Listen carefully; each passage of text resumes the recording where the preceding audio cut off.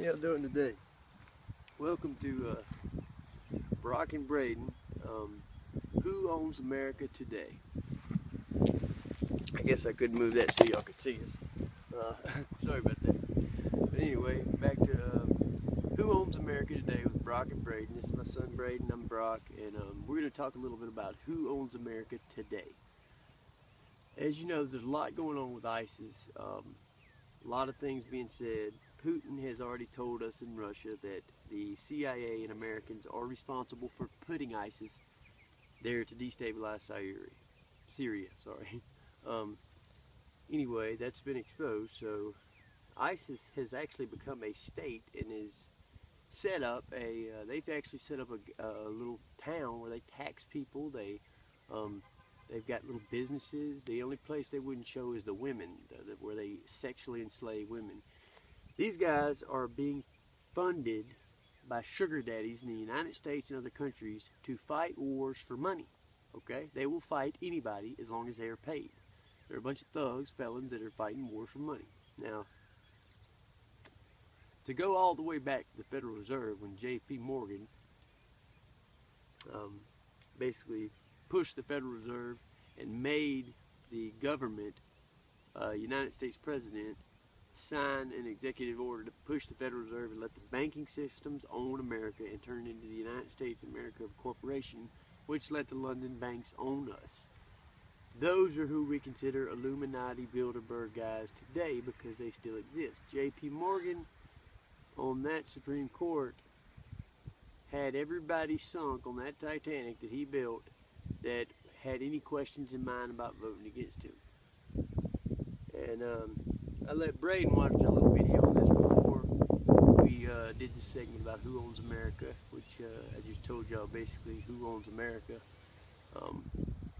is the same who's always on it. Bilderberg, Illuminati group. They control the TVs, what goes on through mainstream media, what they want you to see.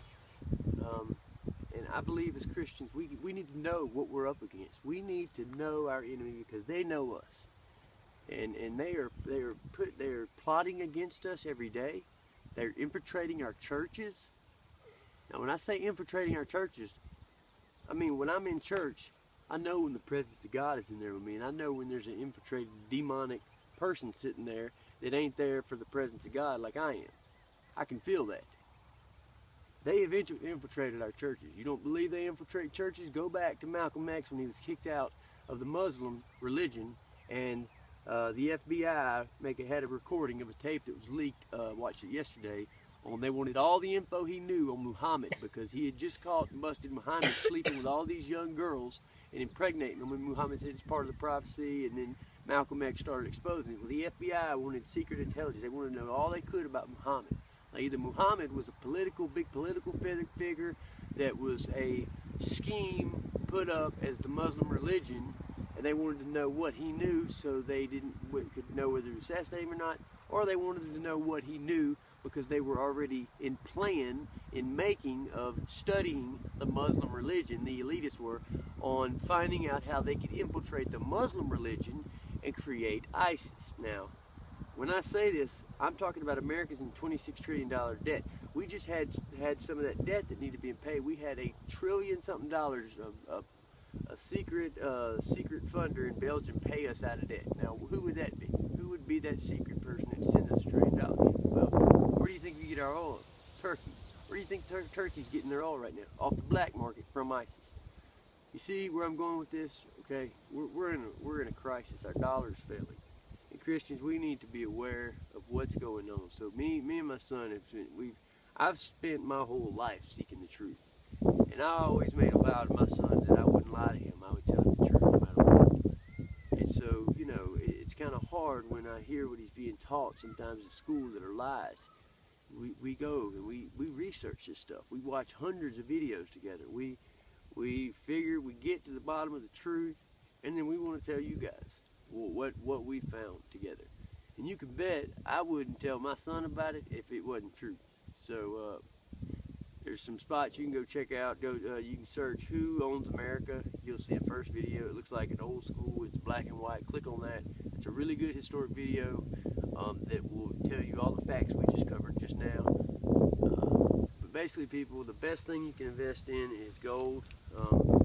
This ain't a real piece, but if you do need to get some, you can email trailerbluebookvalue.com and click on the link on that page, and that's where you can find a good. They're a private company, but they're trusted.